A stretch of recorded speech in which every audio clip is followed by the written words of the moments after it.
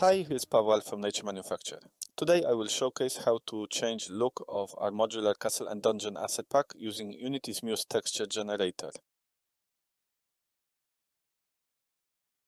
Let's start by adding a Muse texture generator package. We have to open Package Manager, click plus in the top left corner and choose Add Package by name. Now let's wait for Unity to install the package.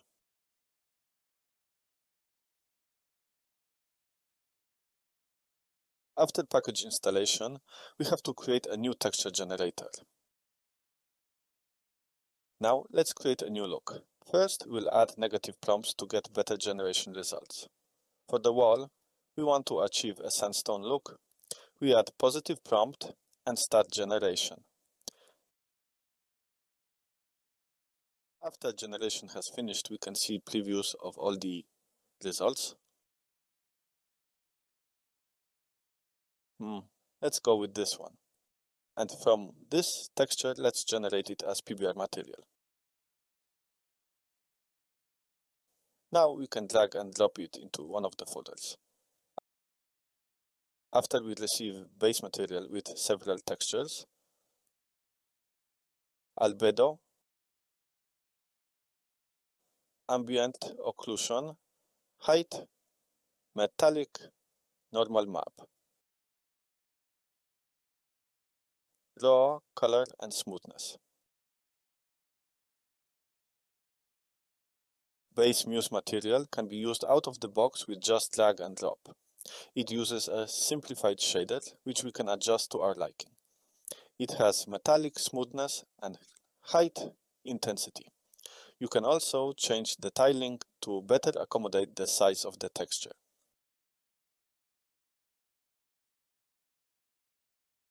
But Muse material is not the only option to use generated texture. We can take the textures and create from them mask texture. To do it, we can use graphic programs like Photoshop or create custom editor inside Unity, like I did with creating this texture combiner tool. Mask texture combines metallic, ambient occlusion, detail mask and smoothness into respective RGBA channels. With it, we can change Muse shader to HDRP lit shader. Let's use albedo as the base map and created mask. Now we just have to remap the values to better suit our needs. As this is non-metallic texture, we should set metallic to 0. Make it less smooth and a little brighter by setting higher ambient occlusion. The mask texture can be used in HDRP, ERB or standard shaders. The last option for the textures is to use them with a custom shader. We will use our top cover shape shader and use Muse generated textures as base look. The same way we did with HDRP shader, we remap the textures map values: metallic, ambient occlusion, smoothness and normal scale.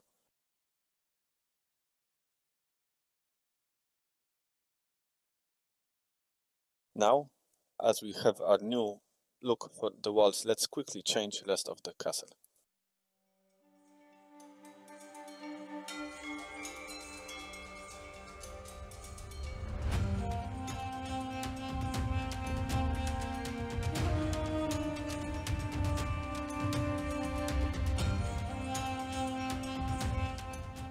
And finally, here is the castle with the new sandstone look.